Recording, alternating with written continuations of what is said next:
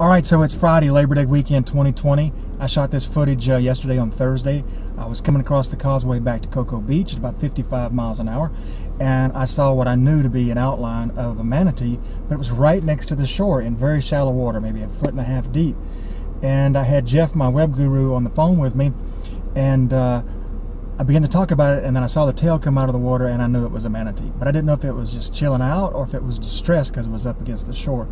He's like, "You got to go back and help it."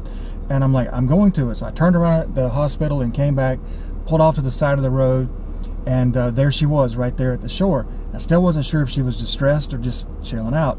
I had to cross over the street, sidewalk there, and some rocks with some metal things sticking up. But here's the video, and I got out of the car and started filming.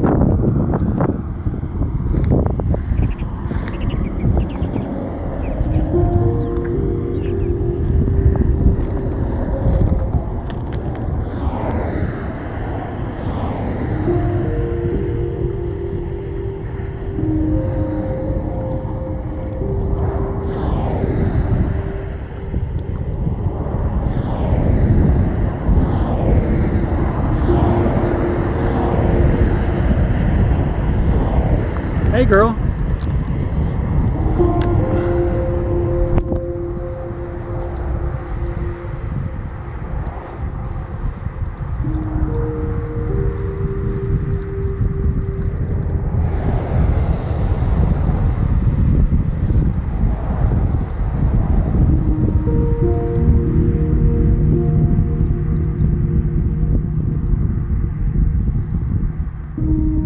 You enjoying your grass?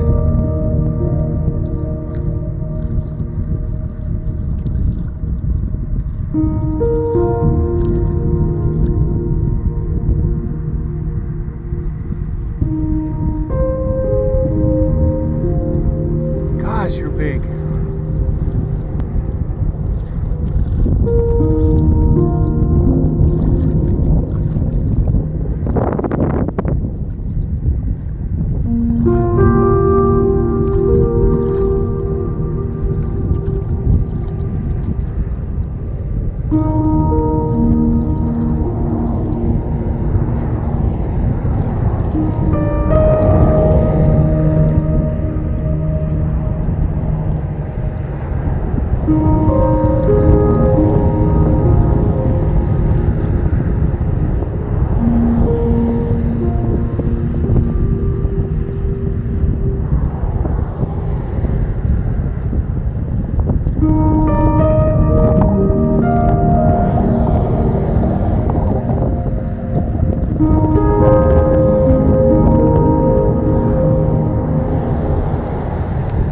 Alright, so I hope you enjoyed that. And so what I wanted to add is that just prior to this, I was visiting a friend of mine and his colleague, and we were laughing and joking for about 30 or 40 minutes, which is good these days after the virus, to be able to get out and have a laugh with some friends.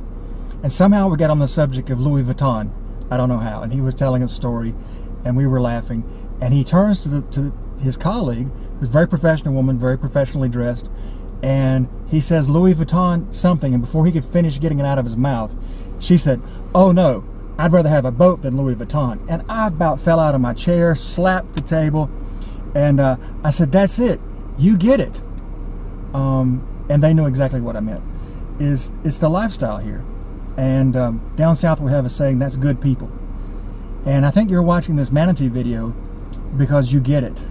The water, the lifestyle, just enjoying the world that we live in. And so I believe that if you've been going through tough times this year, you're good people, you're going to make it. It's going to be all right. And my prayer for you this Labor Day weekend is that you might enjoy the fruit of your labor. I'll see you soon.